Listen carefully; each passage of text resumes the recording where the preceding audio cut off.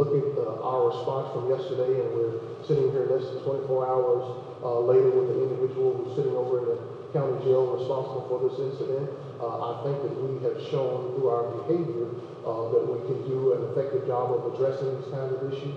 I think it's impossible to prevent everything, but given our response to what occurred yesterday, I think that we've shown that we're more than prepared to address these kinds of issues. To the public, I would say don't allow 2 or 3 knuckleheads to ruin our holiday season. An event happened, we responded to the event, there was no significant injury as a result of it. Please continue to enjoy your holiday season, but let's be responsible. Keep your eyes and ears open. If you see something that makes you uncomfortable, please let us know, and we will certainly respond to this. Everybody reacted just the way we expected them to react, and it resulted in a very quick arrest. And as Chief Buckner said, we're also very pleased with the way our tenants and our guests reacted to the situation.